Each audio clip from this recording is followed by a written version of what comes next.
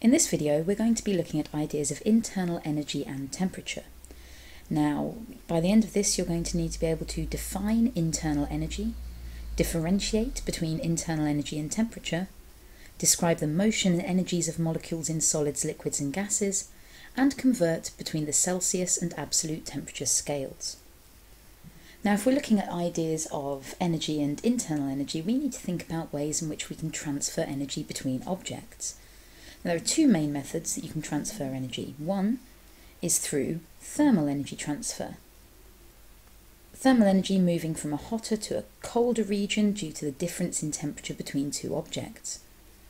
Another way that we can transfer energy between objects is by having an object do work on another object. For example, here the car is doing work on the caravan fairly successfully by pulling it along. So those are the two ways that we can transfer heat, or at least transfer energy between them. Now we're going to look at what we mean by internal energy. The definition, and it's a wordy one, is that the internal energy of an object is the sum of the distribution of the kinetic and potential energies of its molecules due to their individual movements and positions. Basically, it is just the sum of all of the energies of all of the molecules inside an object or a system, but you do need to learn this full wordy definition.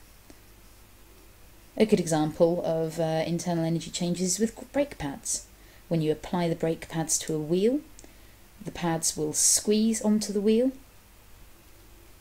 You get frictional forces between the pad and the wheel, which causes thermal energy to be gained within the wheel and the pads from the kinetic energy of the vehicle.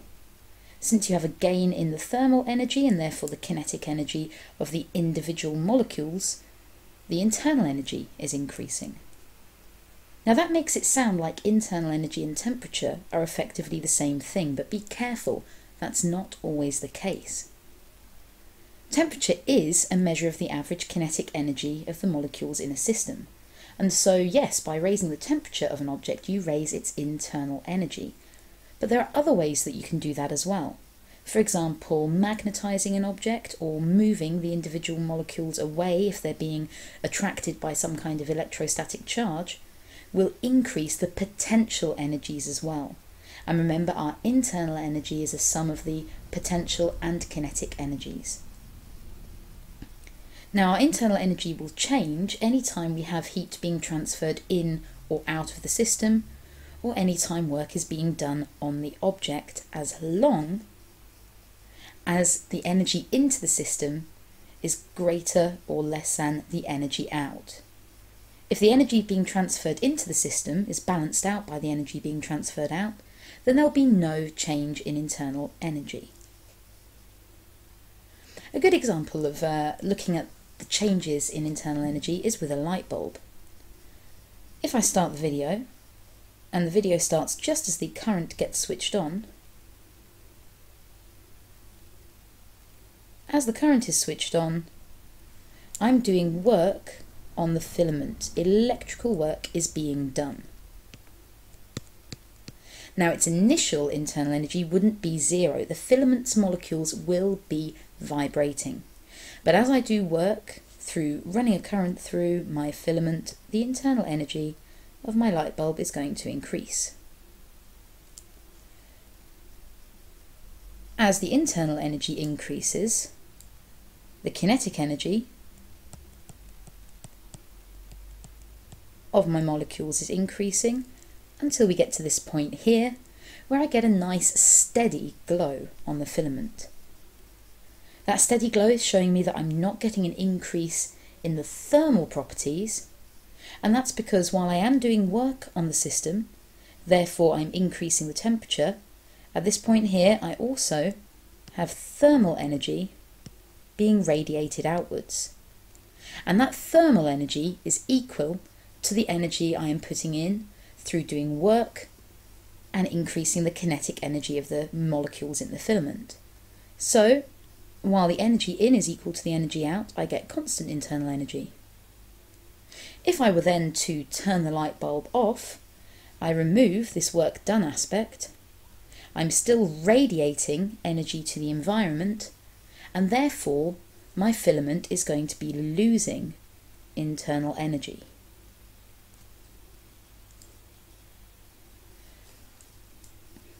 We also need to think about changes of state and solids, liquids and gases in terms of their temperature and in terms of what's going on with their internal energies.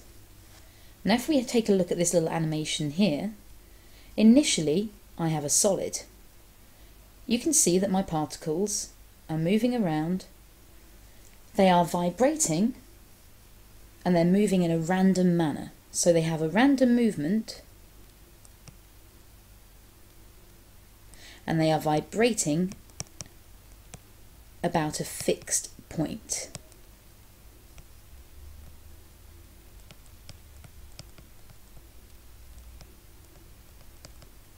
But they are still very much anchored within their little realms by electrostatic attraction. So they're held by electrostatic attraction. Now, as I heat up my solid, the vibration of the individual molecules will increase. As the vibration increases, their kinetic energy increases, and we see this as a raise in temperature, until eventually I get the molecules vibrating so much they can start to separate out, or effectively the solid changes state into a liquid. Now when it changes state, the temperature is remaining constant, but I'm still putting energy into the system. Where's that energy going? Well, I'm increasing the potential energy of my molecules because they're spreading further apart. And since they're attracted to each other electrostatically, by increasing the distance, I'm increasing the potential energy. So my molecules in a liquid are still moving randomly, but no fixed point is observed. So they're moving around, they're still held by an electrostatic repulsion,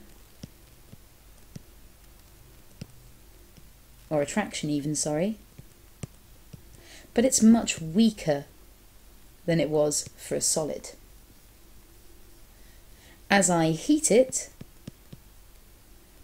once again, the vibrations increase, so the kinetic energy increases, which means the temperature is increasing. Until eventually the temperature increases so much that more and more of the molecules are able to break away completely from the rest of the bunch, and I get a change of state into a gas. And once again, while I'm getting that change of state, the temperature is remaining constant over that change of state period, but the potential energy of my molecules is increasing. Finally, my gas has got random motion, but much further apart.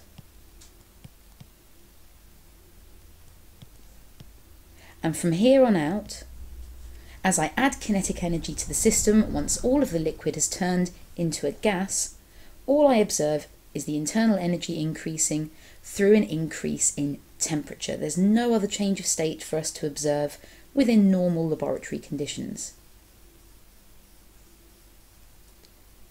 So a quick recap, having looked at what we've looked at there, the internal energy of our object is the sum of the distribution of the kinetic and potential energies of its molecules due to their individual movements and positions.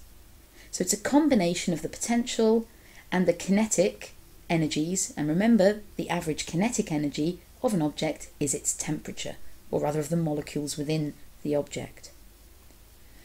Now we need to have a quick look at temperature and scales, remembering of course that heat will always travel from hot to cold, And if there's no difference in temperature between two objects, or if they are in thermal equilibrium, then no heat transfer will take place at all. Now, the scale that we commonly use in the lab is the Celsius scale. It's based on the boiling point and the freezing point of water, where of course its ice point is 0 degrees C and the vapour point is 100 degrees C. But increasingly in physics we use the Kelvin scale, or the absolute scale. Now, the absolute scale is the scale that you will use for the majority of the calculations that you do in any of the thermal and gas physics. And the absolute scale takes its reference point from the very coldest possible temperature that could be. That is the point at which the molecules in an object will have 0 kinetic energy. And we call that point absolute 0. Now, if you're using that point as the 0 on our scale, then it turns out that the ice point, which is normally in the Celsius scale 0 degrees C, occurs at a temperature of 273.15 Kelvin, or if you look at this chart combining them at the bottom here, 0 degrees Kelvin is minus 273.15 degrees C, and 0 degrees C is 273.15 Kelvin. So to convert between them, if I want to get the temperature in degrees C from a temperature in Kelvin, all I do is take my temperature in Kelvin and subtract that 273 Kelvin from my temperature. Let's have a quick practice at that then. What would 10.4 degrees C be in Kelvin? Well, I know that 0 degrees C occurs at 273 Kelvin, so I know that 10.4 degrees C is going to be much higher in Kelvin. It's going to be 10.4 plus 273.15 Kelvin, which gives me a temperature of 283.55 Kelvin. What about the other way, going from Kelvin to degrees C? Well, 322 Kelvin is just minus my 273.15, which gives me an answer in Celsius of 48.85 degrees C.